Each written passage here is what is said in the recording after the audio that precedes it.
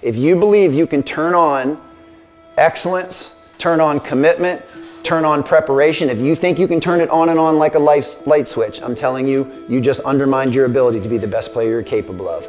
Last thing I'll say, and I'll wrap this up. So in 2007, I had an opportunity. I live in the Washington, D.C. area, and a good friend of mine, and your coaching staff may know Dave Bullwinkle. He's a longtime scout with the Chicago Bulls. And in 2007, he sent me a text and asked if I wanted to go watch the Syracuse versus Georgetown game, because Georgetown's right in my backyard. And keep in mind, for context, this was back when the Big East was the Big East, and Syracuse and Georgetown were Syracuse and Georgetown. So he didn't have to twist my arm to go watch an elite level college game.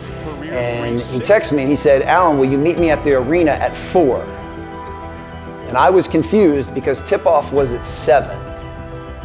And I thought, why in the world? I mean, I believe in promptness. I try to get everywhere early. I believe if you're on time, you're late. But I thought, why in the world would we need to get somewhere 3 hours before tip-off? And you know what he said? He said, I need to watch the players when they don't think anyone is watching.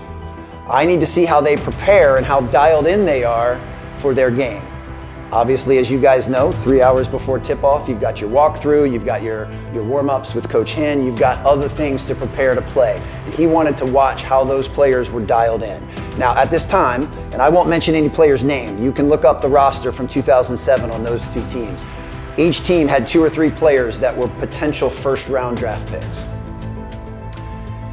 And he took more notes during the 3 hours before tip-off on his yellow legal pad than he took when the game actually started. He was more interested in their preparation. He was more interested in how coachable they were, how dialed in they were. And once again, I would not mention players' names, but there were a couple of players on each team that absolutely sabotaged their draft stock because they weren't locked in.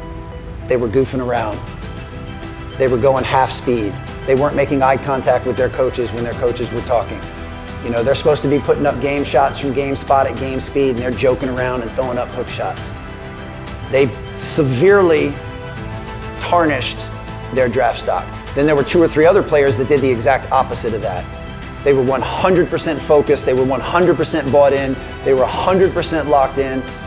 They were doing everything as if it mattered, because everything does matter. And you guys know how it works when you're drafted in the first round of the NBA draft. You know, the contracts, your first contract has already been predetermined. There's no negotiation. You guys realize that every slot you drop in the first round of the NBA draft, you lose between $250,000 and $500,000 a year for the first 3 years of your contract. You guys know that, right? So you know if you're capable of being the 10th pick in the draft and you drop down to number 18, you just cost yourself about $1.5 million a year for the first 3 years, $4.5 million. Those players have no idea that they lowered their draft status and they lowered their stock and they actually lowered their bank account because they weren't behaving in a manner that elite players perform. And the reason I want to end with that story is you guys need to make the assumption that someone is always watching you. On the court or off the court, someone is always watching you, and you need to behave accordingly. The moment you think you can turn it on and off, when coach is watching, that's when I'll give my best. When the cameras are on, that's when I'll give my best. When we're playing a big-time opponent, that's when I'll give my best. If you believe you can turn on excellence, turn on commitment, turn on preparation, if you think you can turn it on and on like a light switch, I'm telling you, you just undermined your ability to be the best player you're capable of.